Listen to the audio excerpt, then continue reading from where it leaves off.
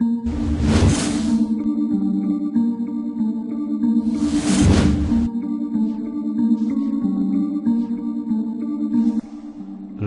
begin the nightmares! That sounds like more of a creepy version of Pegasus. Basically what we've got here is the new archetype that's called Ghostricks. It's also known as Shadow Spectres, I think, which will probably end up being its TCG name, no doubt, if the translation is correct. Either that or we'll end up with another Battling Boxers. Ugh. Anyways, so this one I've been testing out, and it's actually turned out really good. This tutorial will basically focus on what's good and what's not in this deck and what you can run. As it stands, it's actually a very good alternate archetype. This is one of these decks that you should use if you like to use something different like Madolches or Crystal Beasts. Even the field spell, I would treat it like a Watts, Watts or the second effect of Crystal Beast Rainbow Ruins, Ancient Rainbow Ruins. The field spell itself is the bread and butter of the deck. It's actually what keeps you most protected, whilst it also provides very good battle damage. It basically turns all of your Ghostrick monsters into Watt monsters so they can attack directly. That's the best thing about the deck, is that anything that's face down, if your opponent only controls face down monsters, you can attack directly. But there are other effects you can get off while they do have face down monsters. So this deck actually utilises things like Swords of Concealing Light rather than Swords of Revealing Light, and Book of Eclipse. These help your deck so much, but they bring with them quite a bit of cost, quite a bit of risk. So let's talk about the monsters. You've got 2 level 1s, 2 level 2s and 2 level 3s. The level 2s are spellcasters. These ones will be the least useful in the deck. They're basically support, and that's all they ever will be. They are the ones that flip down your opponent's monsters so that your level 3s, your rank 3s and your spells can go off. This enables you to be able to attack directly, but you can get the same effect from Swords of Concealing Light and Book of Eclipse and all of these other things. So it's not really a big deal. It's not a big deal not to be using these. So what we start off with is, you want to start off in your hand one of the level 3's zombies. The best one is obviously Jiangshi or whatever it's called. The 1800 defense monster. When that card is flipped face up, you'll be able to add a Ghostrick monster equal to the level of the current Ghostrick monsters on the field. Remember, it's not actual knowledge of the game that your face down monsters are actually Ghostricks, so you have to have them face up for that card to go off with the maximum level. Also, I'd just like to add that on another note, that it's up to the number of monsters on the field. You don't need to add exactly 3 if you have exactly 3 Ghostrick monsters. It can be 1, 2 or 3. Now the other level 3 is the zombie Ghostrick Stein, I think it is, and he has an effect that basically acts like a bear, Firefist Bear, where if he attacks and he successfully deals damage, then you can add a Ghostrick spell or trap card to your hand. Mostly you'll use this Stein to add the field spell to your hand constantly, as well as the rank 3, which we'll get into in a second, to get the spell card back into your hand. Now the level 1s are very necessary. The level 1s are the things that protect you as well as give you draw power. The draw power in this deck can be absolutely amazing if drawn in the correct order. The way to make sure that it is drawn in the correct order is to add to your hand constantly through Jiangshi, but we've already covered that. So the level 1s, the fiends, are, one of them will negate attacks, but this one targets monsters. So if you have a face up a Ghostrick monster on the field, or your opponent attacks you directly, You can special summon this card in face down defense position and negate that attack, but it targets the attacking monster, so be careful of that. The other card is also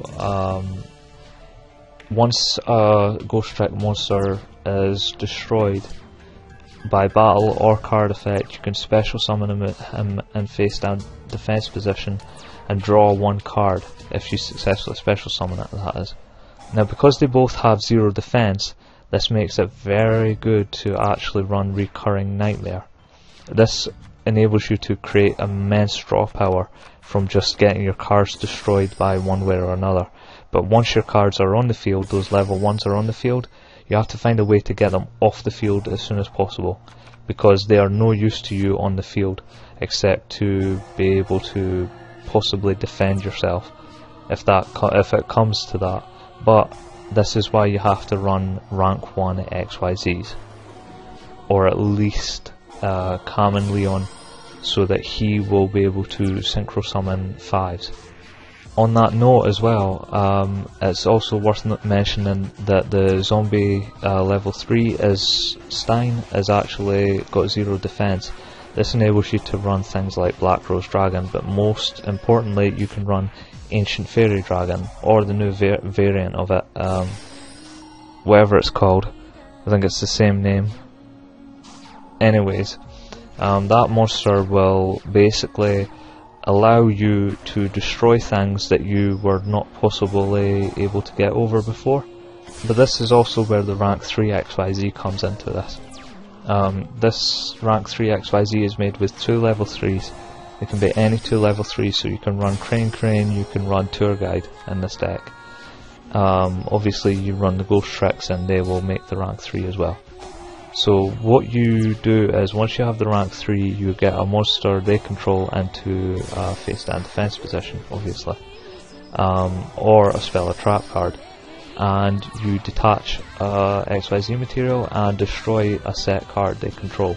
When Alucard is destroyed and leaves the field and goes to the graveyard, he can bring back one of the Ghostrick monsters or spells or trap cards to your hand.